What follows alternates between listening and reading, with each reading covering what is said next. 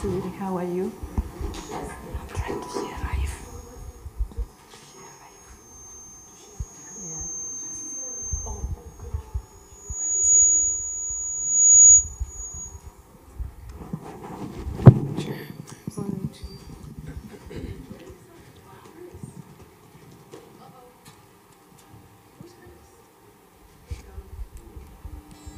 Chris?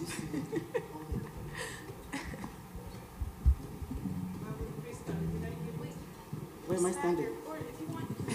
Yeah, I like to stand right here so I can And work on this, and then you can always come back and forth. I usually even pull this up. Good morning, Family Church. How we doing this morning? How we doing this morning? Yes.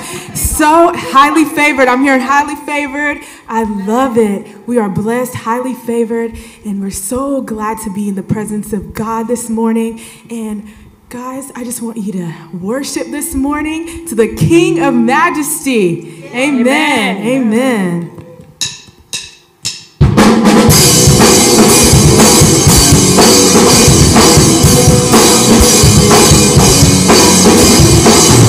You know that I love you. You know that I want to know you so much more than I have before. These words are from my heart. These words are not made up. I will live for you. I am devoted to you. King of Majesty, I have one desire, just to be with you, my Lord, just to be with you, my Lord. Jesus, you are the Savior of my soul, and forever and ever I'll give my praises to you. You know that I love you. You know that I want to know you so much more than I have before. These words are from my heart. These words are not made up. I really for you. I am devoted to you. King of Majesty, I have one desire, just to be with you, my Lord, just to be with you, my Lord. Jesus, you are the Savior of my soul, and forever and ever I'll give my praises to you. Jesus, you are the Savior of my soul, and forever and ever I'll give my praises to you.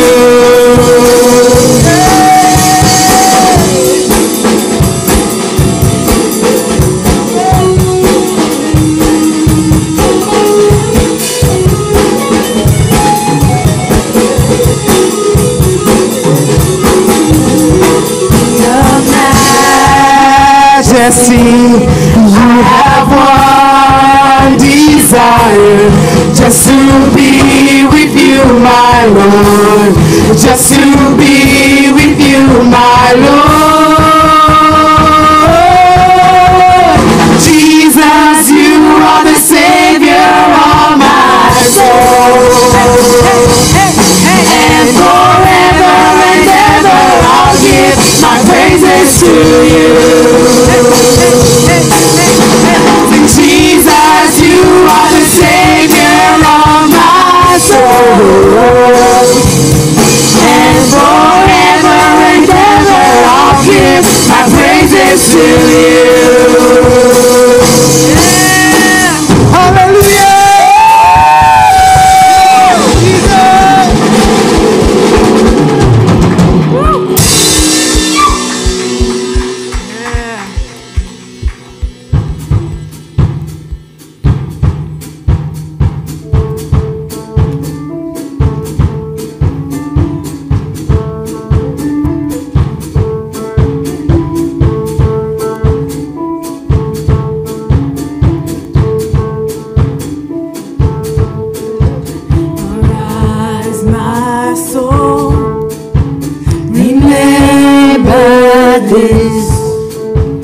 He took my sin and He buried it.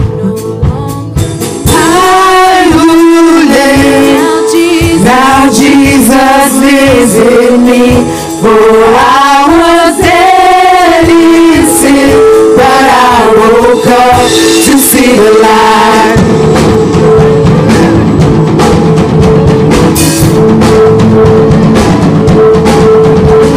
No, I won't boast, but in the cross that saved my soul. All else is lost. The grip of fear. The grip of fear has no hold on me. So where, oh death? So where, oh death? Come on, where is your sting? Where is your sting? No longer I who live. Now Jesus lives. Now Jesus lives in me. For I was dead in sin, but I woke up to see the light. Woo, woo,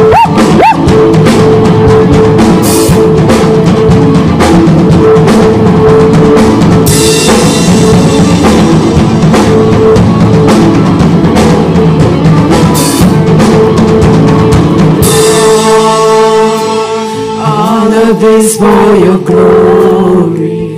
All of this for your glory, God. And all of this for your glory. we give you the glory this morning. All of this for your glory.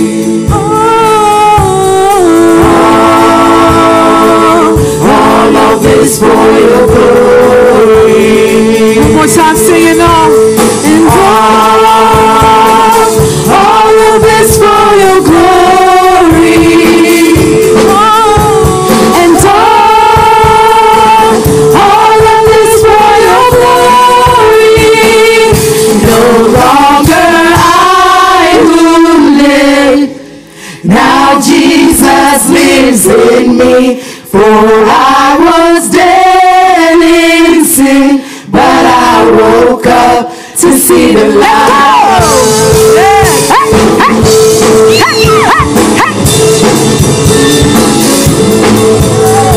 Give you the glory, God. Give you the glory, Heavenly Father.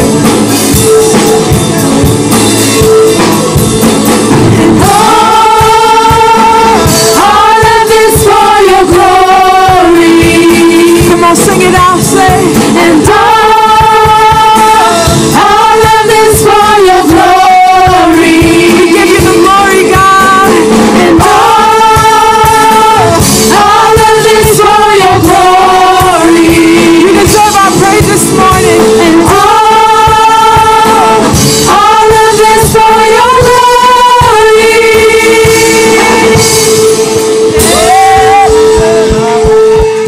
Yeah.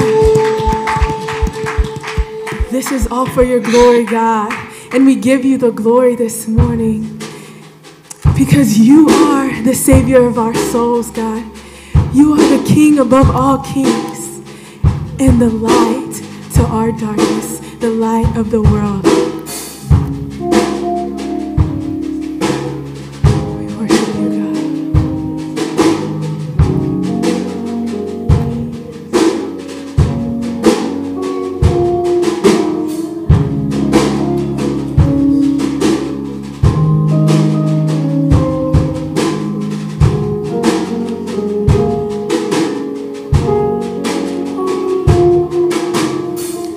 You are the light, song of my life. You always lead me. You are the voice inside.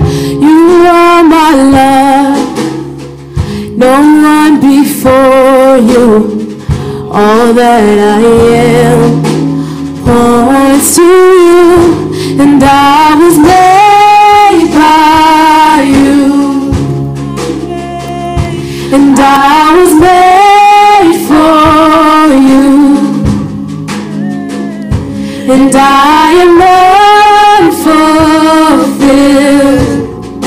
without full communion.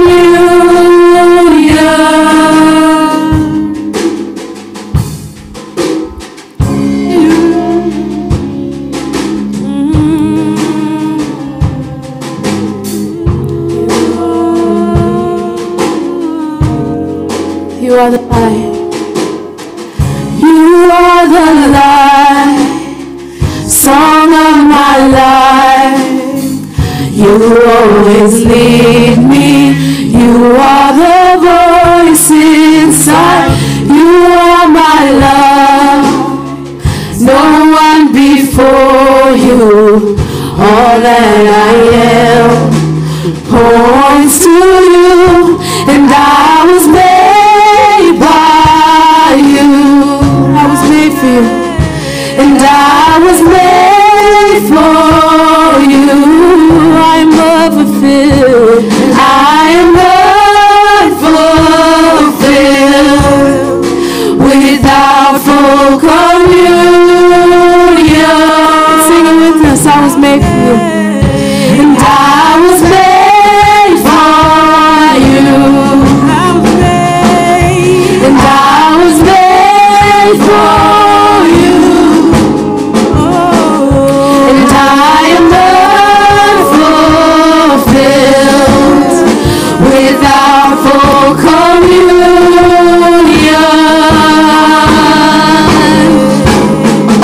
Since your love got a hold on me, since your love got a hold on me, I'm a new creation. I'm forever changed. Since your love got a hold on me, since your love got a hold on me, I'm a new creation. I'm forever changed. Since your love got a hold on me, since your love got a hold on me, I'm a new creation. You, and I was made for you, and I am unfulfilled without full communion.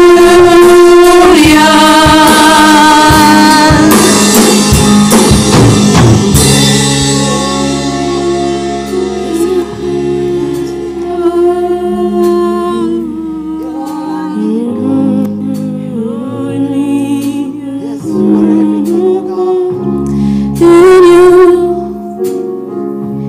is all I need. You're my breath, you're my life, you're my everything. In you is all I need. You're my breath, you're my life, you're my everything. In you, God, is all I need. You're my breath, you're my life, you're my everything. In you is all I need. You're my breath, you're my life, you're my everything. In you is all I need. You're my breath, you're my life, you're my everything. In you is all I need. You're my breath, you're my life, you're my everything. In you is all I need. You're my breath, you're my life, you're my everything. In you, come on, it's all I need. You're my breath, you're my life, you're my and I was made by you. I was made for you, and I am unfulfilled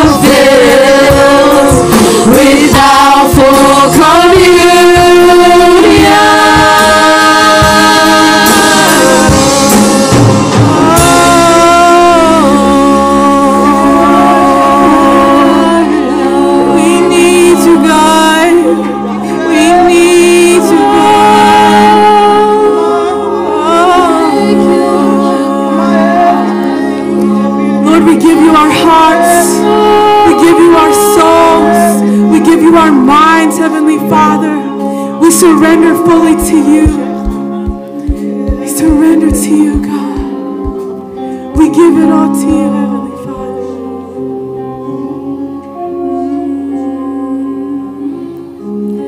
Lord, I give you my heart. I give you my soul. I live for you alone. Every breath that I take, every moment I'm away. Lord, have your way.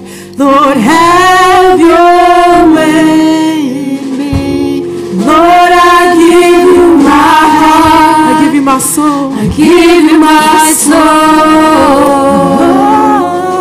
I live for you alone.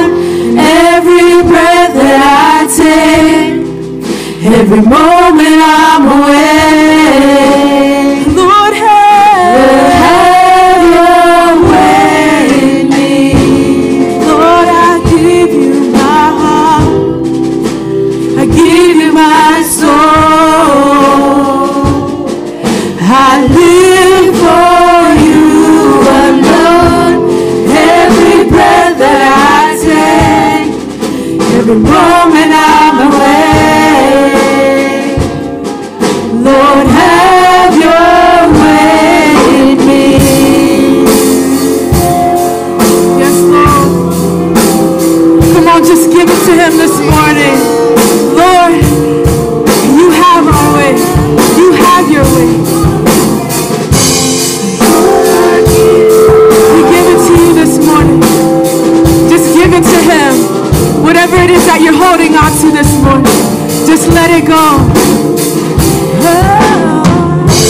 Lord, I give you my heart. I give you my soul. I live for you alone. Every breath that I take, every moment I'm away. Yes, Lord. Lord, have your way in me. Lord, I give you my heart. I give you my heart. I give you my soul. I live for you alone. Every breath that I take, every moment I'm away. Lord, have your way. Lord, have your way in me. Yes, Lord. I'm in your presence. I just want to sit here at your feet. I'm caught up in this holy moment. I never want to leave. Oh, I'm not here for blessings. Jesus, you don't owe me anything.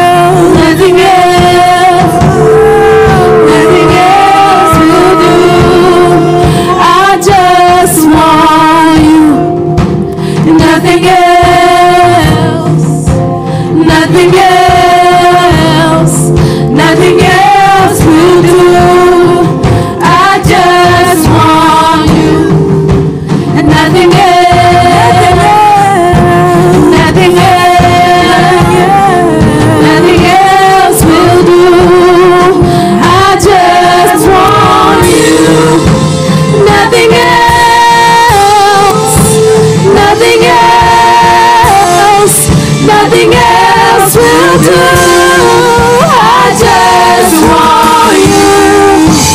Nothing else, nothing else, nothing else will do. I just want you. Nothing else, Nothing else, God. nothing else. We want nothing else but you. Nothing else will do. I just want you. Come on, just open your Nothing else. Open your Nothing else. Nothing else will do. I just want you. Nothing else. Nothing else. Nothing else will do. I just want you. Nothing else. Nothing else. Nothing else will do.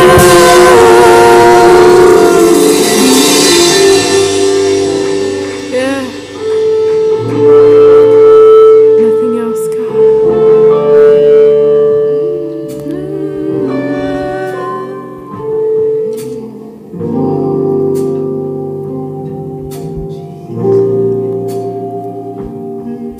Nothing else will do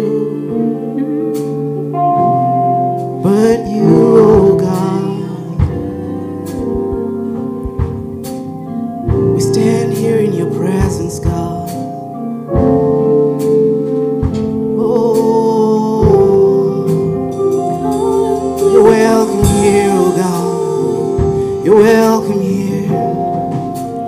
I just wanna sit here at your feet. I'm caught up in this holy moment. I never wanna leave. We don't want to leave your presence. Just sing it one more time. I'm caught up in your presence. Lord, we're caught up. We don't want to leave. Here you go. Caught up in your presence.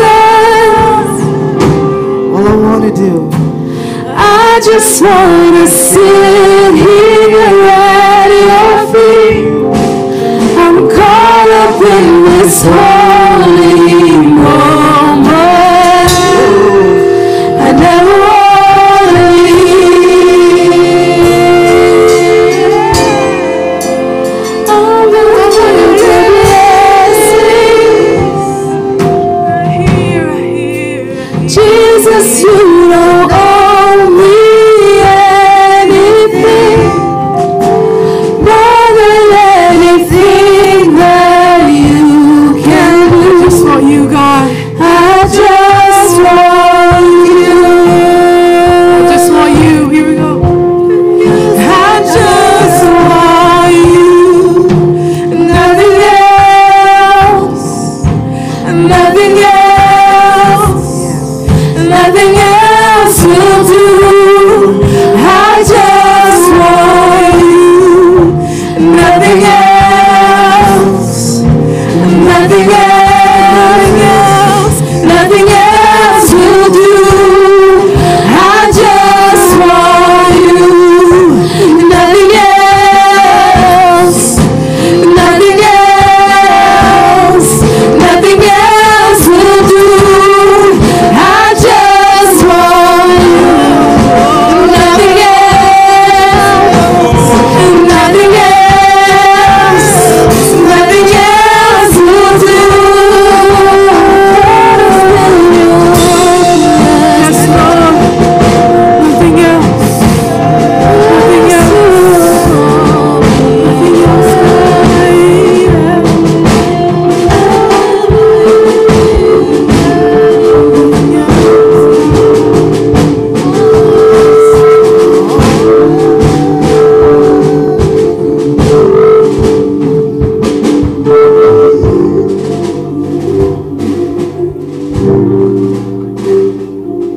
Father, we thank you. We bless you, Jesus. We give you the glory. Church, let me ask you to open your mouth, open your heart, open your spirit. Let's talk to our Father. Let's give Him praise and glory and honor and majesty. Thank Him for the week that was and commit the next week to God. What a beautiful thing to be in His presence. What a joy to be in His presence this morning. Let's worship the Lord. Let's give Him the praise, for He deserves it all. Pour yourself, pour your heart to God. Every time you come to this place, just pour yourself to God. Don't go back home as you came. Fellowship with your Father. Get to love Him. Get to know Him better. Get closer to Him. Pour yourself completely to God.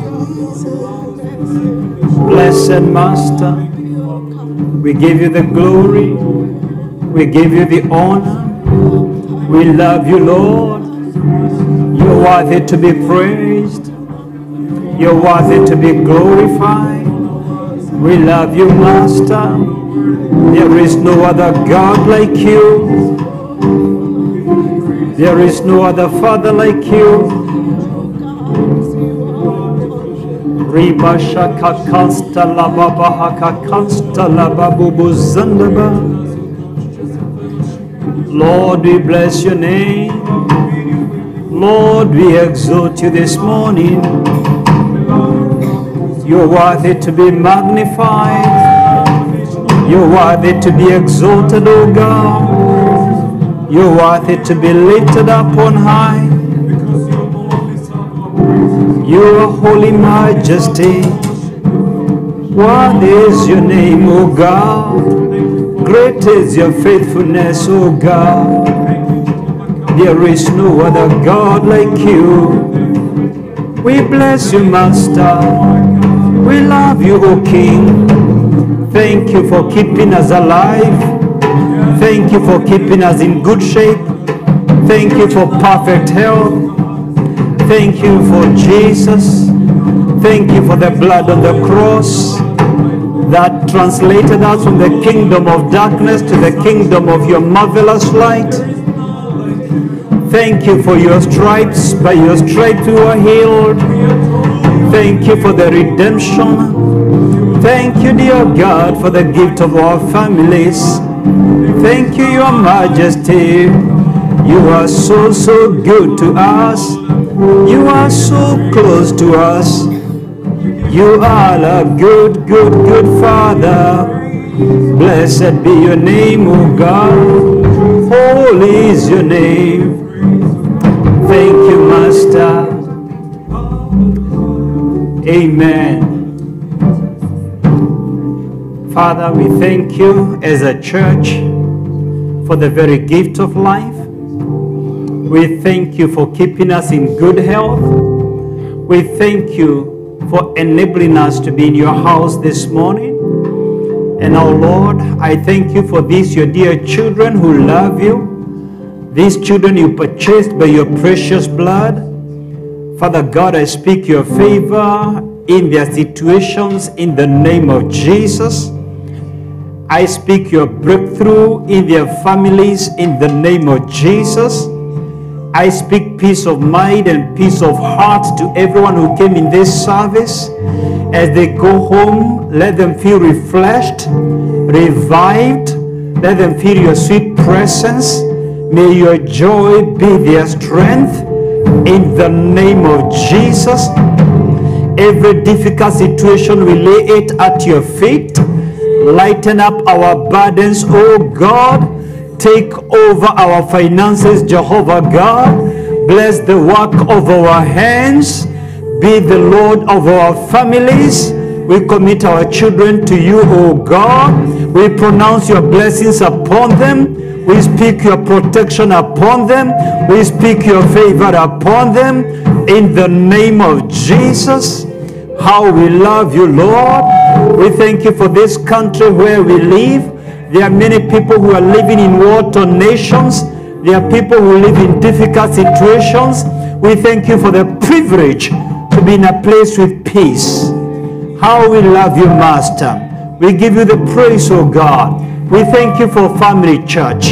You have given us a place where we learn your word, where we are taught your word, where we are getting closer and closer to Jesus. Lord, I thank you for everyone who is a member of this congregation. We pray that we may grow together as a family, leaving no man, leaving no woman behind. As we hear your word today, may your word have some resting ground in our hearts. May your word cause life to our situations in the name of Jesus. And as we give part of what you've given us, O Lord, would you please accept our offering? May it be pleasant unto you. Blessed be your name. Thank you, Master. In Jesus' name we pray. And God's students said, amen and amen and amen. Let's stand just for a few moments and profess our faith together. I believe in God, the Father Almighty, creator of heaven and earth. I believe in Jesus Christ, his only Son, our Lord. He was conceived by the power of the Holy Spirit and born of the Virgin Mary. Pontius Pilate was crucified, died, and was buried.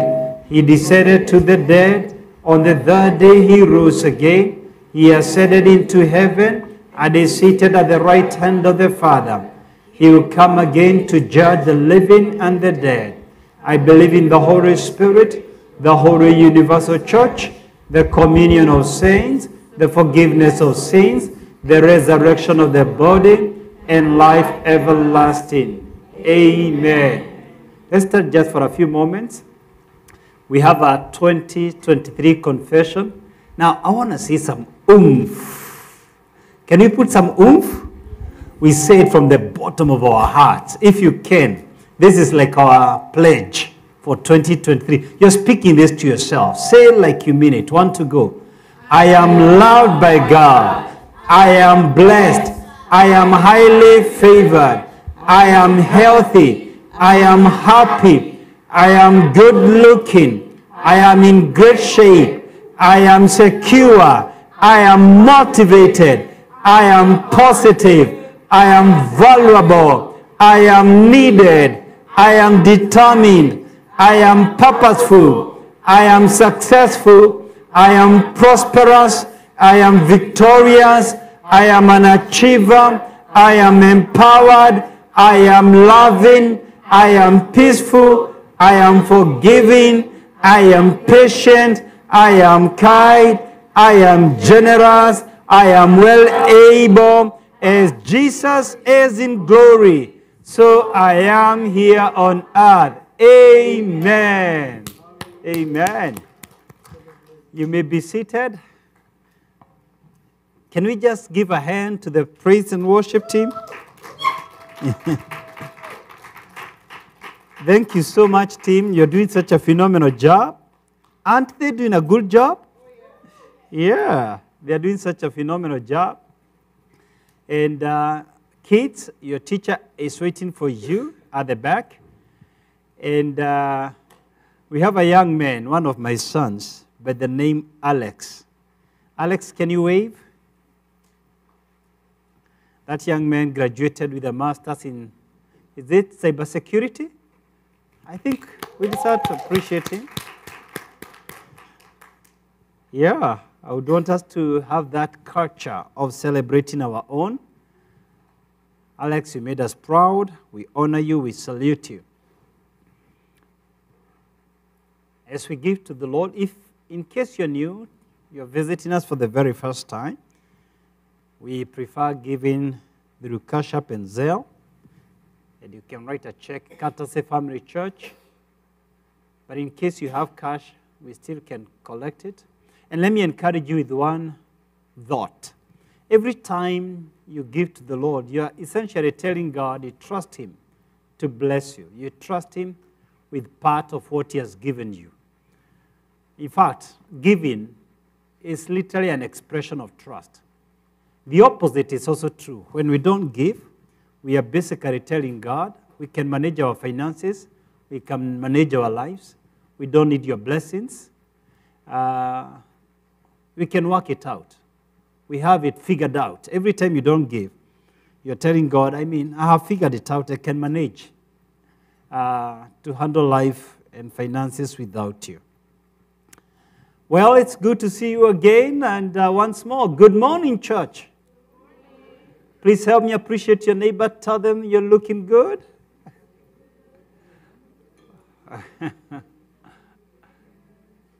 Yeah. Aren't they looking good?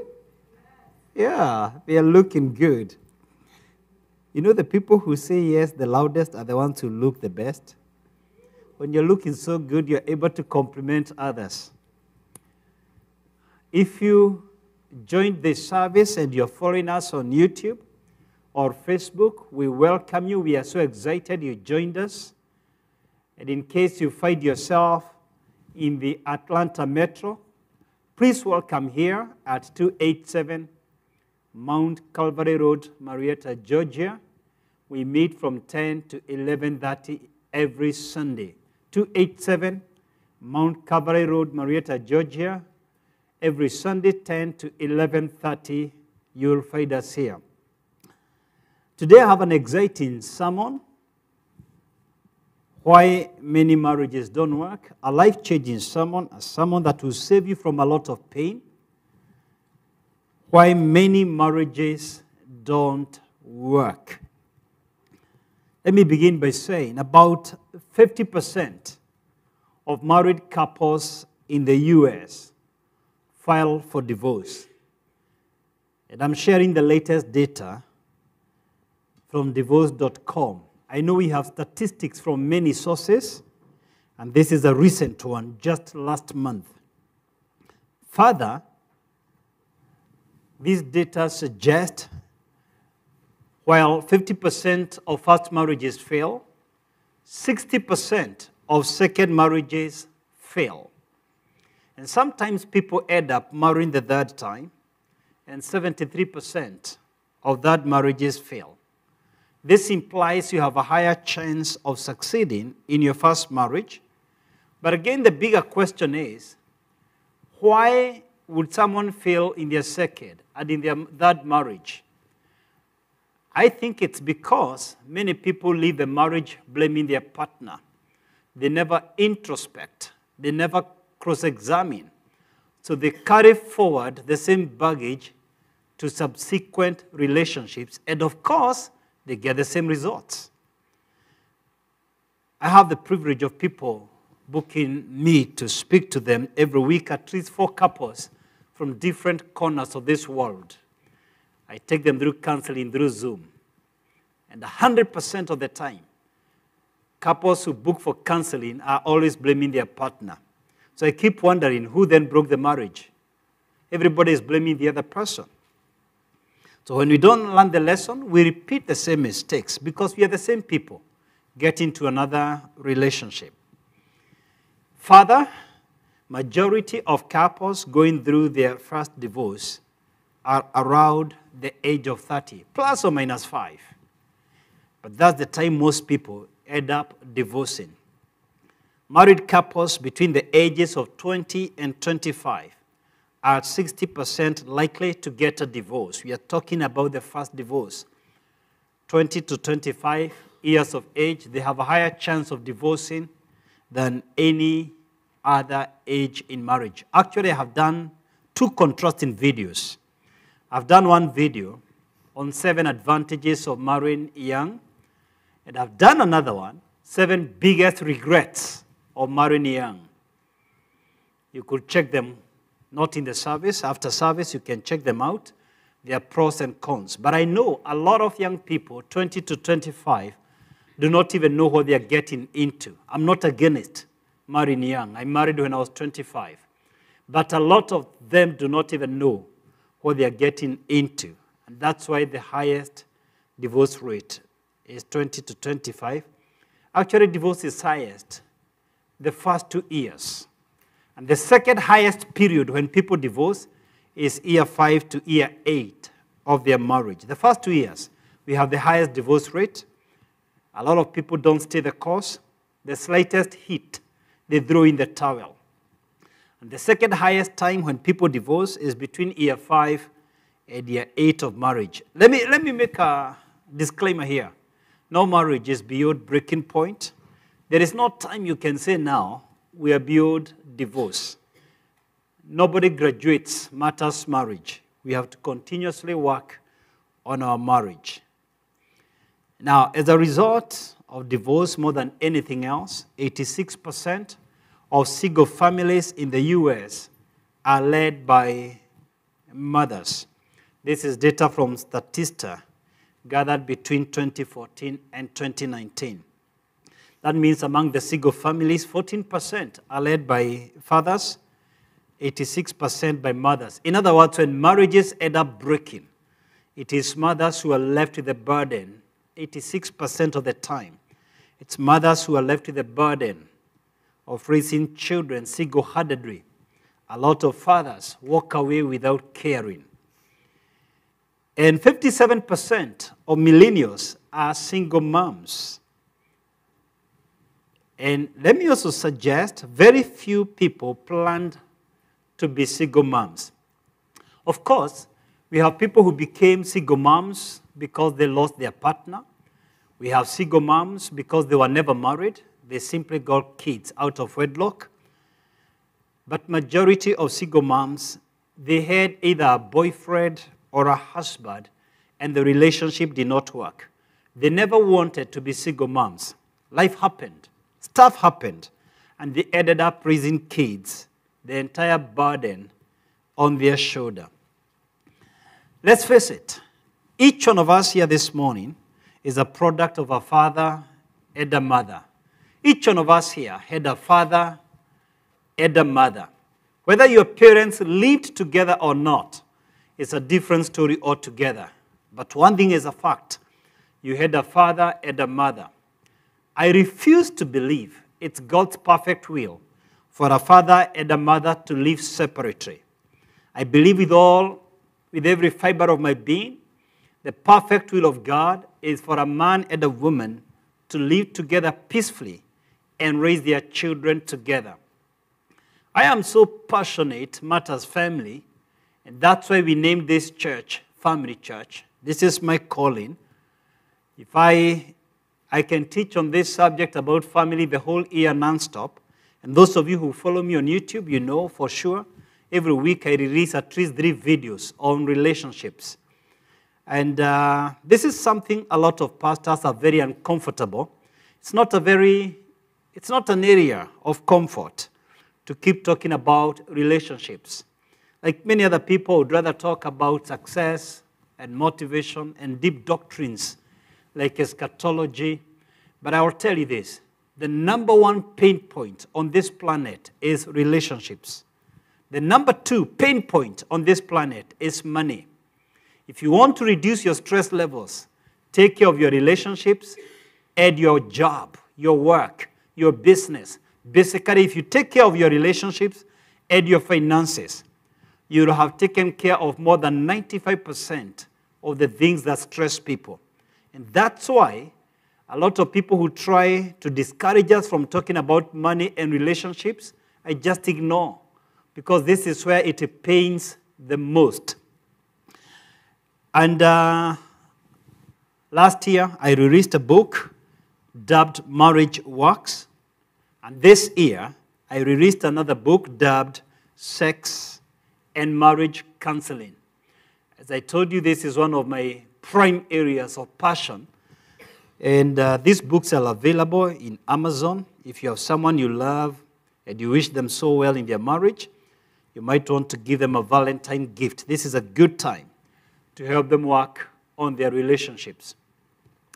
This morning, ladies and gentlemen, I want us to think through 3 critical reasons why many marriages don't work. There may be more reasons. I'll just pull out 3. Why many marriages do not work. Number 1 reason why many marriages fail. Why many marriages fail. Wrong foundation. wrong foundation. As a matter of fact, a lot of us think we know how to handle relationships. And so we go ahead and build marriages our own way. And of course, they end up failing. The Bible says in Psalms 127:1, unless the Lord builds the house, the builders labor in vain. Marriage is God's idea. Every time a man and a woman think they know how to build their marriage, the Bible says they labor in vain. All their efforts to build their house is in vain. Because marriage was not our idea. It was God's idea. You might ask me, Pastor, what is building a house with the right foundation? Jesus answered that question in Matthew 7:24. The one who hears these words of mine and puts them into practice is the wise man who built his house on the rock. The one who hears these words of mine and puts them into practice is the woman who built her house on the rock. So building on the right foundation is building on what God says about marriage. And this morning, I want us to reflect on 3 foundational stones for marriage. The first foundational stone for marriage is trust. Trust is the first rock, the first building block upon which marriage is built. Without trust, you have no marriage. Scripture says in 1 Corinthians 13:7, love trusts always. If you don't trust your partner, definitely you have no relationship. In fact, the number one cause for divorce is infidelity. Sexual infidelity is the number one. Number 2 is financial infidelity.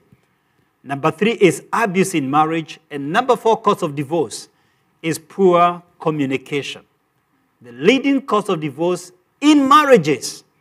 If you really do not want your marriage to end up in divorce, if you're listening to me, whether you're in your first marriage or your second marriage or your third marriage, it doesn't matter. The fact remains, if your partner stops trusting you, that marriage will end up breaking. And the question I ask myself, why is it that sometimes we don't trust our partners? Where did the trust go? The number one reason why people don't trust each other is sex before marriage. I know you hear this from me all the time. You are almost tired. If the Lord takes me home and leaves you behind, I want you to keep telling people, Pastor kept on warning us about this. And I'll keep repeating it because sex has become very casual. There is no culture. There is not a region. There is no region on this planet where we had casual sex as we do it these days. Check your culture.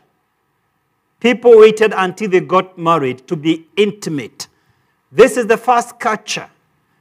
These last 15 years or so, with the explosion of social media, our morality has sunk a new low. And this is the deal. Every time you sleep with someone before wedlock, you have sent a message to them. You believe in casual sex. You believe in sex before marriage. Even if you get married to these people, they are always suspicious about your behavior when they are not with you. And that's why you're always monitoring each other and trying even to hire investigators to check and put in some apps in your partner's phones because you don't trust them. You know they can do monkey business because they did with you. A lot of marriages are breaking simply because we have a wrong foundation. And in any case, if a man slept with 2, 3, 4 girls, and a woman slept with some 5 men before they got married, you get into that marriage bed, you are 10 people. If you slept with 4 people, your partner slept with 5, that's 9, and your partner, you are 10 people. That's not me, that's the word of God. 1 Corinthians 6:16. It says when you sleep with someone, you become one body with them. So you're already 10 people in one bed, quarreling and wondering what is the genesis of your stress as a couple. And if you slept with someone who took you to Venus, and you get married to this dude who is unable to reach the clouds, You had a dude who took you beyond cloud 9. You come into marriage expecting this guy is going to take you that same place in your intimacy. So from the first day, you're comparing him with your best experience before marriage. And so for you to enjoy your intimate moments, you have to keep on recollecting your memory. You have to keep on pulling that memory of that past experience. So you're with your partner, but in your head, you're sleeping with someone else. Otherwise, you won't come. Hey, this is church. Let's get back to church. So the Bible says, flee sexual immorality. Flee fornication.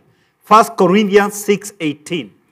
The moment you get involved in sex before wedlock or any sex outside marriage, you have cracked your marriage trust. And trust is almost never recovered. You can work and work, but it's never regained. You may be forgiven, but trust is never regained. The second foundational stone is wisdom. And wisdom has many facets. But basically, I'm talking about emotional intelligence, not IQ. I'm talking about EQ, your ability to control your emotions. Whether you are excited or angry, whether you are happy or sad, how do you control your emotions? The Bible says in Proverbs 12:16, fools show their anger at once, but the prudent, the wise, overlook an insult. Fools show their annoyance, their anger at once. But the wise overlook an offense. They overlook an insult. So fools will slap their partner immediately, or throw a hot pan to them, or call them names of all domestic animals, because they don't know how to control their emotions. No marriage can survive continued assault by one party. It will eventually give in. And what surprises me is people who are dating, they notice these characteristics in the person they are dating, and then they still hope this character will change and I'll marry them. This is foolish. People date someone who is an alcoholic, someone with anger problems, someone you're even suspicious their family is rooted in witchcraft, and you hope somehow, I'm going to reform this person.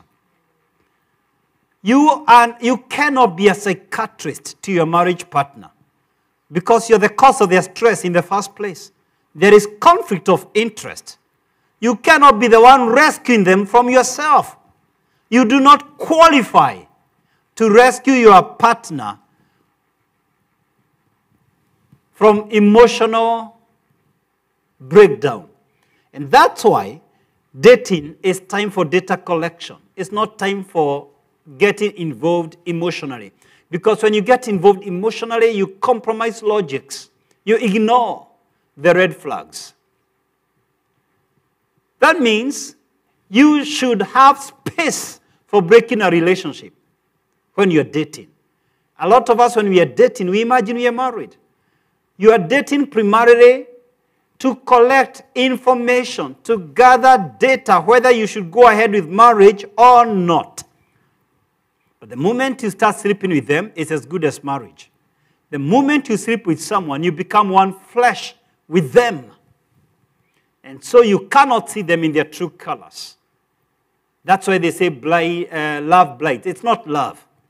It's lust that blights. If you come collecting data with an open book, that the reason I'm going for coffee date with this person is to get to find out whether we can live together, then you know there is space to stop a relationship if your values do not converge. And the third foundational rock is salvation. Now, a lot of Christians these days ignore this fact. When I was growing up, this was unthinkable. There was no debate.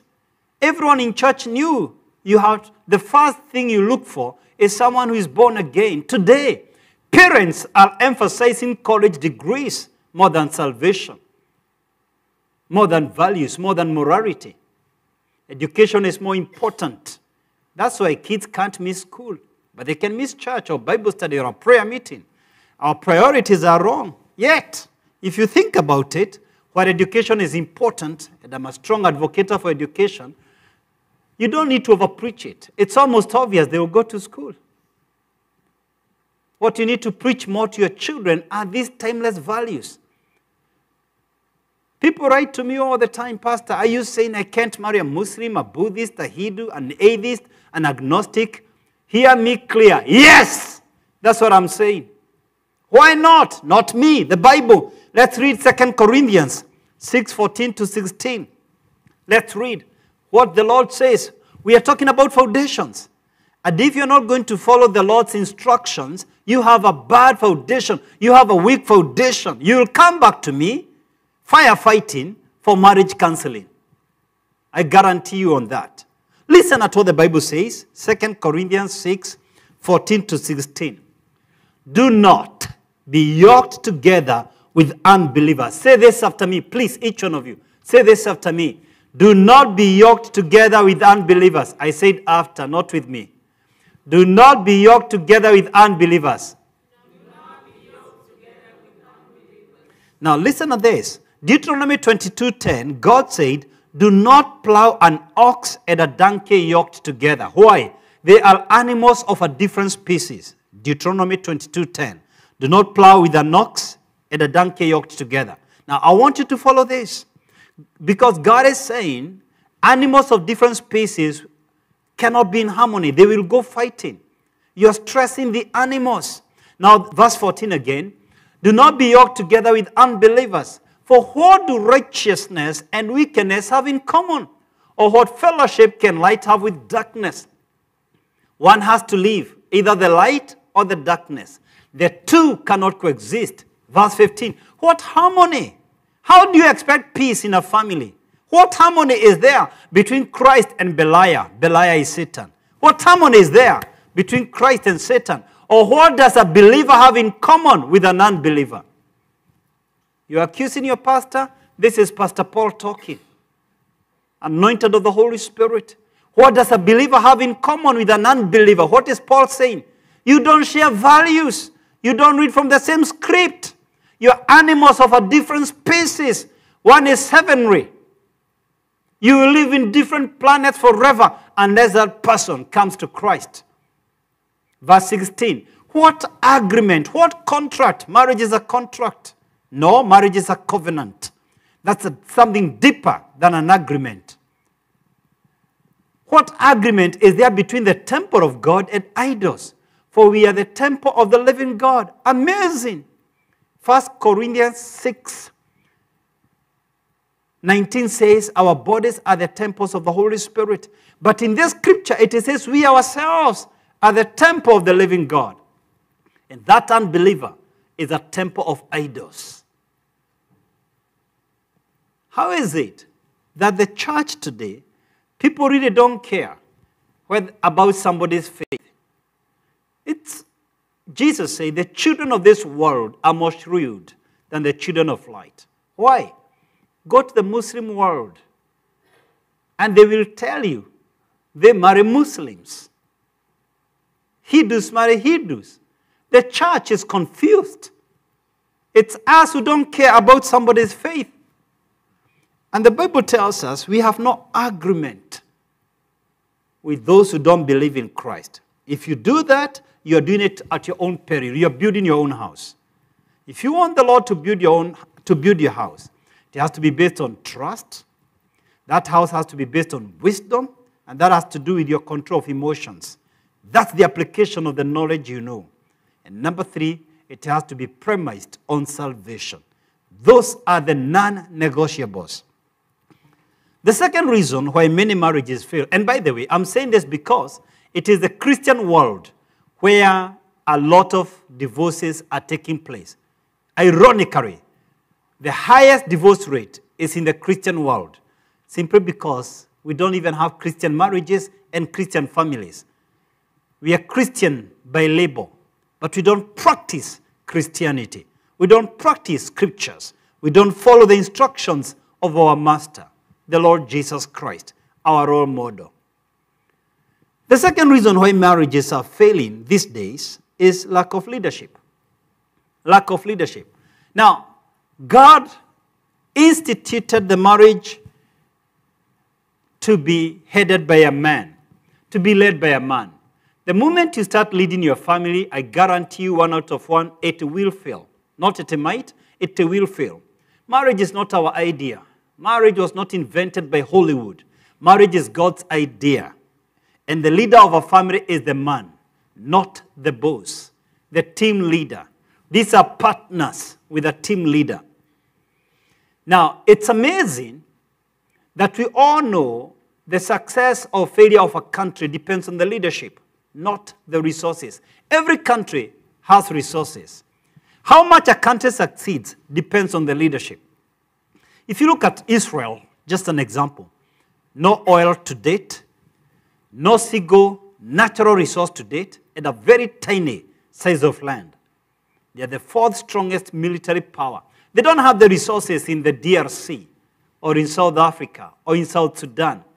Meantime, South Sudanese, I have been there. They live in abject poverty. A place like Emirates, they have only one natural resource, which is oil, total desert. Good leadership, everyone there is doing well. Every one of them. Kuwait, Bahrain, Oman, Saudi Arabia, all the citizens are doing well. Leadership. So we know that the buck stops with the leader. And that's why we replace leaders. In every country, the buck stops with the leader. In every company, the buck stops with the CEO. And in the church of Jesus Christ, Jesus himself said, the buck stops with me. Matthew 16:18, Jesus said, I will build my church, and the gates of Hades shall not prevail against it. I'm responsible for my church. My church will never fail. I'm responsible for my bride, ecclesia, for my wife, Christ is saying. And he's telling men, follow my example. Follow my example and lead your family. The Bible says in Genesis 2:24, or rather God said, immediately after creating Eve, taking her out of the side of Adam, he said these words, therefore shall a man leave his father and his mother, and shall cleave unto his wife, and they shall be one flesh. Leave to cleave, and they shall be one flesh. What is leadership in family? Let me pull out 3 leadership blocks, leadership pillars in family. The first one is provision. A man must provide to his family. Now, let me first talk to those of us who are singles or dating or intending to get married. If a man cannot buy you dinner when you meet, you have no business seeing him the second night. Trust me on this. A man must provide. It is God who said. Look at what God said. Therefore, a man will leave his father and his mother to be joined to his wife. Before he can get a wife, let him leave the mother's house and get his own apartment. Let him start providing. If he's still in his mother's house, you have no business continuing the dates. Girls these days are dating guys who are living with their parents. What a shame. For you to know he's ready to date you, he should have left his father and mother and started living on his own. The Bible says he who does not provide to his family is worse than a non-believer. 1 Timothy 5:8. Worse, in other words, what I told you one foundation of marriage is salvation. You would rather be with a heathen who is providing than a believer who cannot provide. That's what that scripture is saying.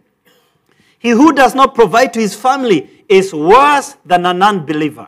You cannot enjoy the privileges of a husband without the responsibilities of a husband. The first duty of a man is to provide. We call our Heavenly Father, Father. Father means what? Provider, provision. We live at a time when women sometimes are earning more than men. I mean, the odds are fairly equal for a man and a woman to earn these days. So we have many women who are making more money than men. That's not a problem. The problem is when the man is not providing at all. If, for example, a woman is so blessed, she earns $10,000 a month, and the husband is earning 5,000 a month, that's okay. I mean, God has blessed us differently. What I'm against is that the guy is watching TV, expecting the wife to pay mortgage and rent and buy food and then fix dinner, drop children to school. That's not a marriage. That's a farce. That's a fake. And it won't even last. There is a saying in my mother tongue. I'm going to translate it. Please, for those of us who are not Kenyans, I promise you, I'm going to translate it. This is how we say it in Kenya. Mwanaume ni effort. Translation, a man makes effort. He tries. Even if your wife is providing, you're showing effort. I'm doing something. We live at a time when in this country, state after state after state, women are calling me because men are fake. They have fake projects, pretending to provide. Unfortunately, you can't hide in marriage. Marriage will flush you out. Marriage will expose you. You can fake with your friends out there. You cannot fake it in marriage. It won't take 6 months before your wife realizes you are fake. And that marriage will fail. The second pillar in terms of leadership in marriage is protection. A man must protect his wife. The Bible says, therefore shall a man leave his father and mother.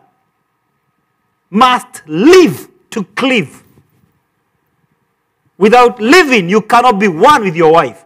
And we are still in a time when mother-in-law is competing with the wife. Hear me, gentlemen, if you're following me on Facebook or YouTube. Once you get married, you transfer your mother from your nuclear family to your extended family. That's what you chose. That's what you signed for. We must get our priorities right. Once you get married as a man, God first. Number 2, your wife. Number 3, your children. Number 4, parents both sides. Number 5, siblings both sides. Now, I know this is hard for many of you because we put our children before our partner. It is still wrong. We must come back to the foundation that God instituted.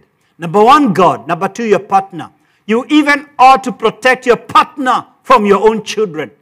Meaning, don't argue with your partner in the presence of your children. Your partner comes number 2 after God. Your mother must never compete with your partner. That does not mean we disrespect our parents. No. We must honor our parents. But we must do it in a manner, it doesn't have to be either or. It can be a win-win situation. Because we are in agreement how we want to support our parents. So what we did with Mercy, we dealt with this question before we got married. So for her dad and her mom, every time we want to send them a gift, Easter gift, Christmas gift, I'm the one who sends her parents money. She's the one who sends my parents money. That sorts it out. We communicate a strong message to parents both sides. They cannot come between us. That umbilical cord between men and their mothers must be cut for them to cleave to their wife. If you're still a mama's boy, you will never create your marriage.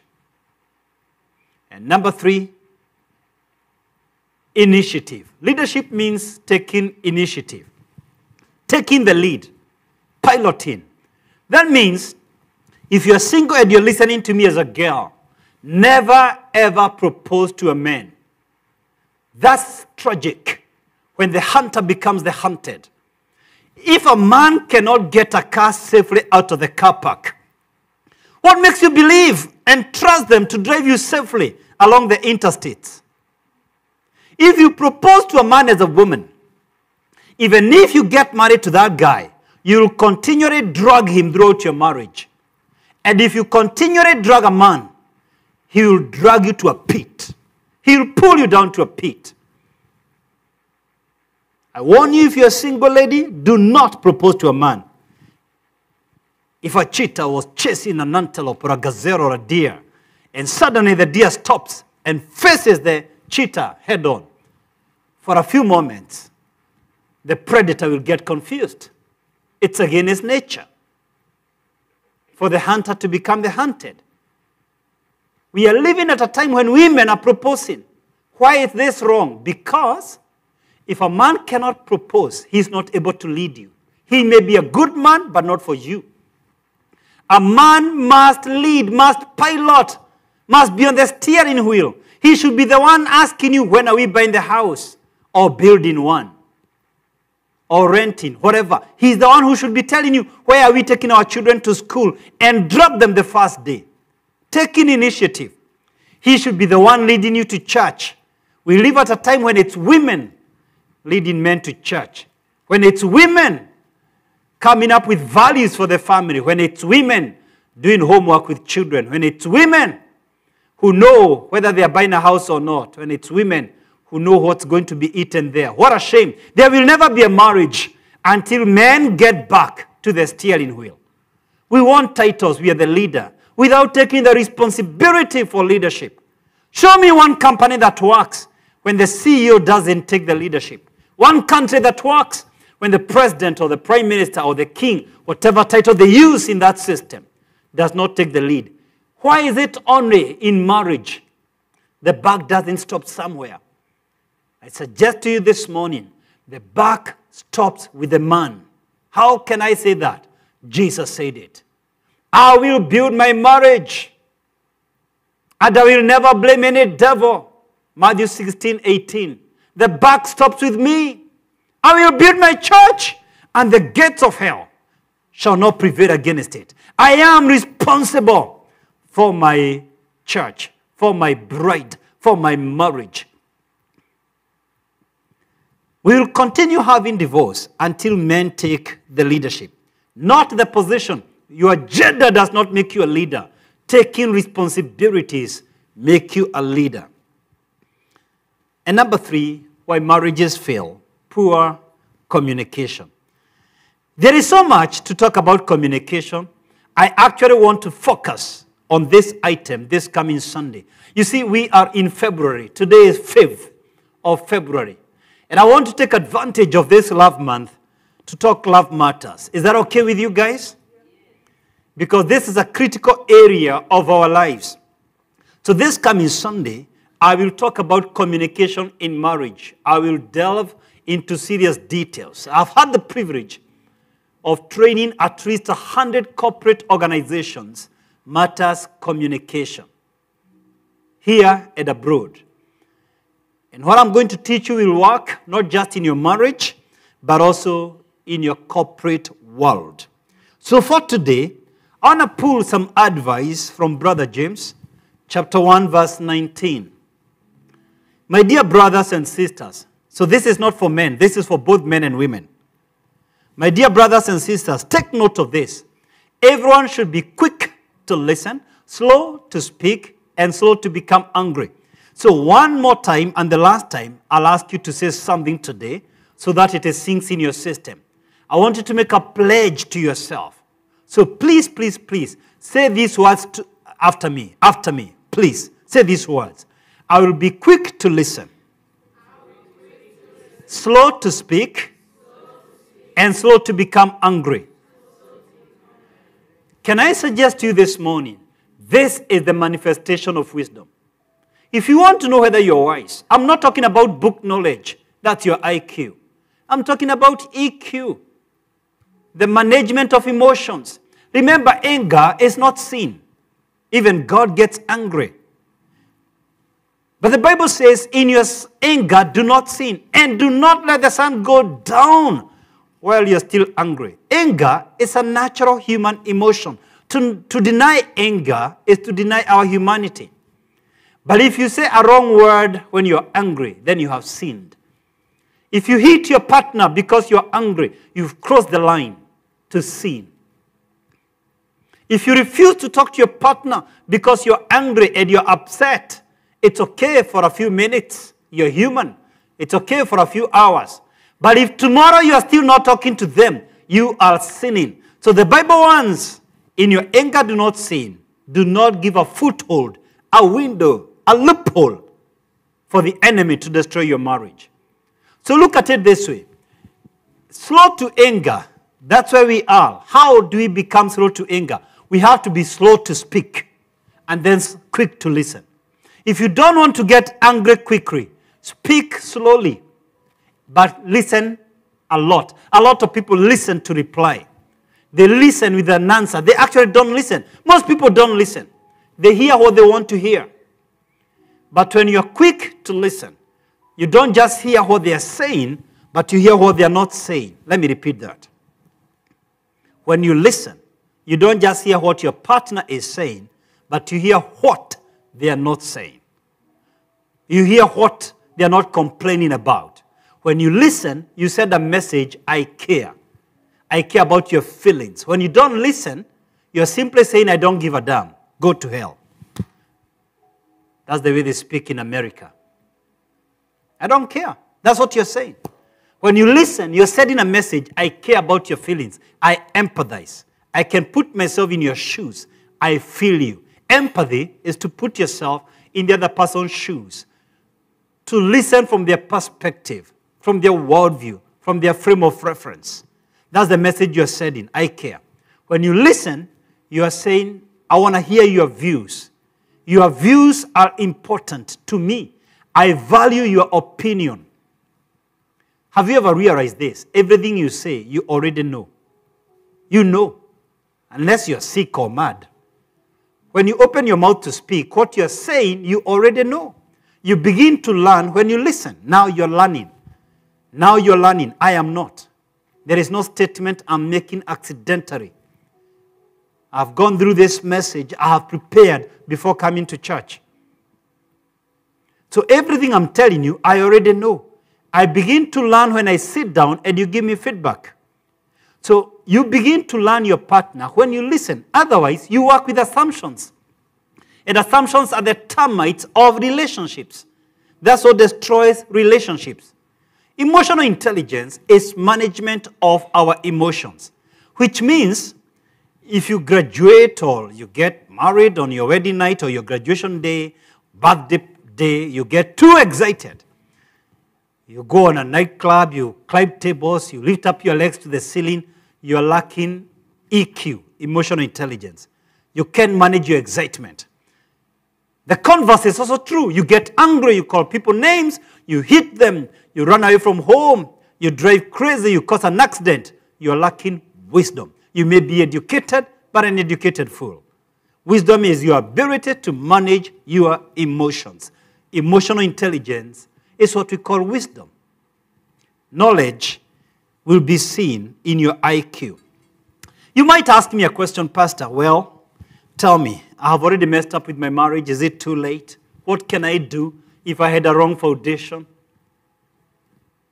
Is there hope for me? Yes, there is hope for you. First, remember this. The only reason people cannot mend their ways is because they are not willing to learn and they're full of pride. If you're willing to learn, and the only reason you can't listen is pride, massaging your ego. When you're humble, you can listen to the other person. So what do we do if we have already messed up with our marriage? I suggest today, get a journal and write down your marriage goals. You will never hit a target that you do not have. And if you're single, you've never married, have clear goals before you get married. And I'll suggest 3 of them. So if you're wondering whether we can revive your marriage can be revived, get to know this. It's never too late with God. God told Ezekiel to prophesy to the dry bones. It's never, ever too late with God. If you have not yet left that marriage, give it a chance. The reason why marriages don't work is because people have given up. They have thrown in the towel. If you have not yet thrown in the towel, give it a chance. Any marriage can work. Trust me, you're going to leave your husband for another guy who was left by someone else. What makes you think the guy who was left by someone else is better than the one you have? Why do you always think? This is a deception from the enemy of imagining all leftovers are always better than what you have. Number 1, rebuild on the right foundation. I'm talking to the ones who have not yet left. I'm going to talk to the ones who have left. Rebuild on the right foundation. What's that? The Word of God and prayer. I've done this. This coming month, we will be 20 years married.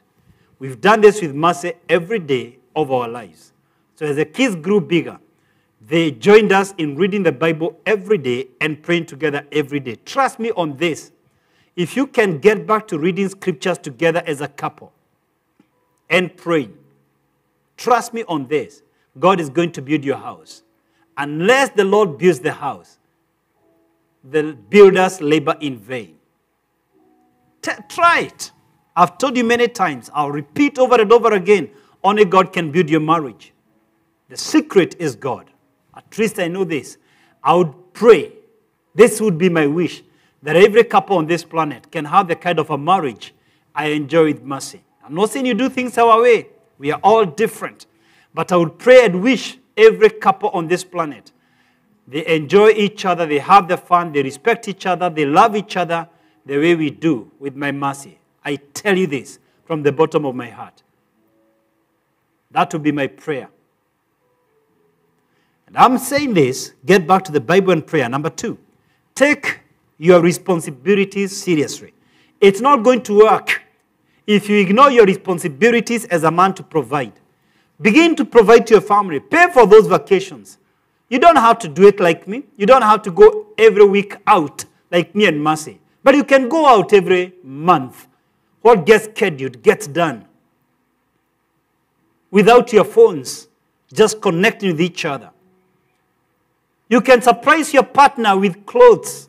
Gentlemen, every month, women never have enough clothes for whatever reason. You can buy an outfit at any given moment. It will be appreciated. And ladies, you can buy your husband a watch, a belt, a jacket, a shirt, innerwears. He'll appreciate once in a while. Protect each other from any third-party interference, including your own parents. Don't allow your partner to compete with your parents. Agree how best to honor your parents, how best to support your parents without giving them a chance to terrorize your partner. People interfere with your marriage to the latitude you permit them. And number 3, to rebuild your marriage foundation, communication. I said we are going to delve into deeper waters next week on communication. For now, let me suggest this. Learn to take dinner together every night. We take dinner together every night as a family. Why do that? It creates time to talk together. Quality time together, to listen to each other. So you're creating time and you're talking with each other, listening to each other. It's the same reason why I still drop Zeke to school, even though he can drive himself to school. To listen to him in the morning, to listen to him in the evening, to connect with him, to hear his stories on a day-to-day basis. Because we have to be intentional to spend time with each other. Learn to listen, to empathize with your partner, to say thank you. I conclude with 1 Peter 4:8.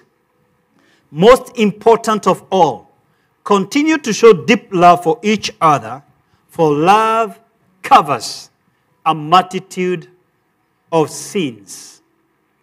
Listen at the apostle again. Continue to show deep love for each other. What is to show? Your thoughts don't bless me. I need to hear you love me. Do things that show you love me. What is he saying? Gentlemen, tell your wife I love you every day. Send that text. This is the person you should be sending emojis, not your work colleagues. You should be formal with your work colleagues. But with your partner, you can throw all those emojis you like. Learn to say thank you for every dinner. Thank you for every intimate moment. Thank you for the outing. Spend money for your holidays. I'm serious on this. Why is it that you want to reward everyone?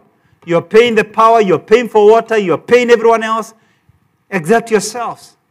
Why do so many Africans feel so much pain to pay for a sea cruise, to pay for a holiday? Jehovah help you guys. What are you keeping this money for? Can I tell you? You will leave every coin here. Why go through this life without enjoying anything? On the lower side, I have to do one annual vacation with my kids. I have to do one anniversary vacation with Mercy alone. And I have to do a Christmas vacation with my kids out of town, out of state, usually sometimes out of the country. Learn to do this. Invest in your relationships. Lady, learn to tell your husband, you are handsome. I like you. I'm privileged to be married to you. You're my best. I'm happy. I'm glad that you're my hubby. Let's talk to each other. Let's surprise each other with gifts. Let's manifest love. Let's show love. Love cannot just be kept as a secret. Love has to be expressed, manifested, show love for each other. This is what Peter is saying as a way of concluding. Will you receive the word? Did you learn anything? Did you learn anything? Can I request you to take just 1 minute or so and ask the Lord, what were you telling me today? Which area do I need to work on? Whether I'm single, whether I'm dating, whether I'm married, whether I intend to get married, I've gone through divorce. There must be something God spoke to you. Maybe if you've gone through a divorce, there's something God is telling you to avoid the same mistake tomorrow, so that you don't repeat the same mistake. Just have a moment and just reflect. What is the Lord telling you today? Let me say this. I trust God right now to bless each one of you with a wonderful marriage. Whether you are married or not, whether you are divorced, it doesn't matter what you've gone through. People can judge you, but God gives us a second chance and a third chance. Trust me on this. God is a God of a second chance and a third chance and a fourth chance. As pastors, as people, we can pull all the doctrines, we can pull all the verses to condemn you. People condemn you because of their own sins. Do you remember the woman who was brought to Jesus? And they said we caught her in the act of adultery. Why did they do that? Because they were adulterers themselves. So Jesus said, whoever among you doesn't have a sin, pick the first rock. They were embarrassed. They were ashamed. And they all left. Every time you see people throwing stones at you, it's because of their own issues. They're just hypocrites. Masking. They have messed up so much. If you see somebody throwing stones at you because you messed with your marriage, believe me on this, they are very messy. Only that maybe they have never been caught. The righteous cover for each other. Trust me on this. Joseph tried to cover up for Mary. He realized Mary is pregnant. And he didn't want to expose her. The Bible says, because he was a righteous man, he wanted to leave her nicely. He knew now, this lady has gotten pregnant. I have to figure out how to release her without exposing her. That's what righteous people do. Love covers a multitude of sins. Where there is love, we cover for each other. Where there is hypocrisy, we want to expose each other. God doesn't expose us. Anybody who is trying to expose you is a hypocrite. Ignore them. God will give you a second chance, and a third chance, and a 10th chance. Hypocrites will never give you a chance, and they should not bother you. So I want you to trust God. Everyone listening to me, young and old, for a good marriage. Irrespective of which stage you are in your life. Whether your marriage is not working, whether you've gone through divorce, whether you are dating, whether you are single and not seeing anyone, I want all of us to trust God for a good marriage because He's a God of a second chance. He forgets our sins, that's what the Bible says, and your sins, I will remember them no more. And He covers our shame. Love covers a multitude of sins. Many things we have done. Love, the name of love is God. 1 John 4:8. God is love and love is God. Love covers, God covers a multitude of sins. He covers my shame. He covers your shame. He doesn't come to expose us. God doesn't come. He is love.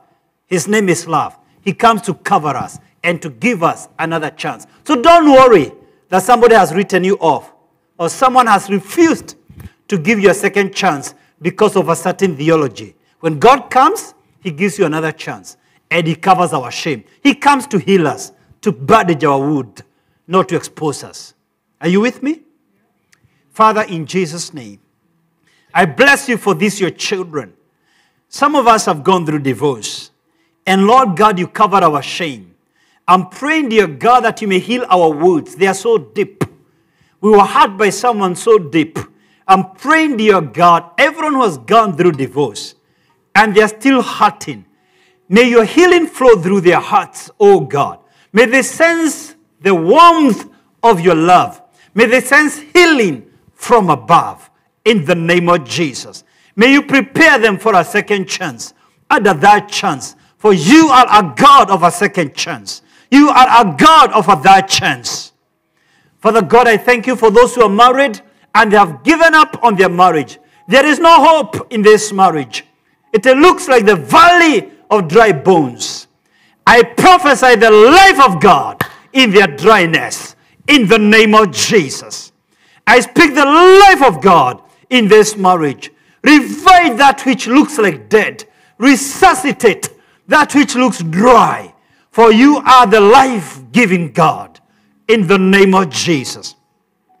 Father God, I thank you for those who are single and they are dating. Guide them, Lord, into the right values. May you build their houses. May their houses be built on the right foundation.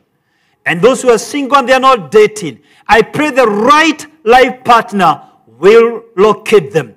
A man and a woman who loves you, Lord. A man and a woman who fears your name will locate these your children in the name of Jesus. You know their name, you know their address, you know where they are located. You know their desire, and you answer the desires of our heart. This year, we are going to hear wedding bells in this church in the name of Jesus. I prophesy wedding bells in the name of Jesus. Almighty God, I thank you, and I bless your name. We also celebrate you for the marriages that are working.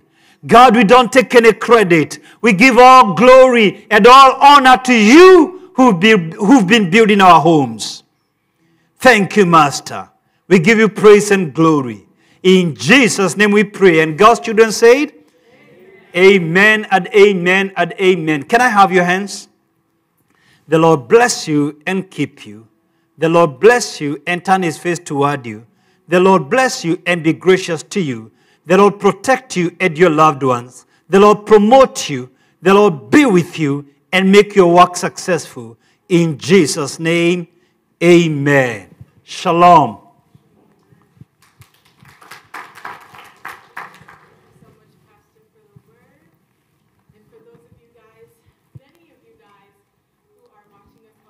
Thank you so much for joining us. You can go ahead if you're in the area. We would love to have you at 287 Mount Calvary Road, Marietta, Georgia. That's 287 Mount Calvary Road, Marietta, Georgia. And don't forget to drop your comments down below. We greatly appreciate them.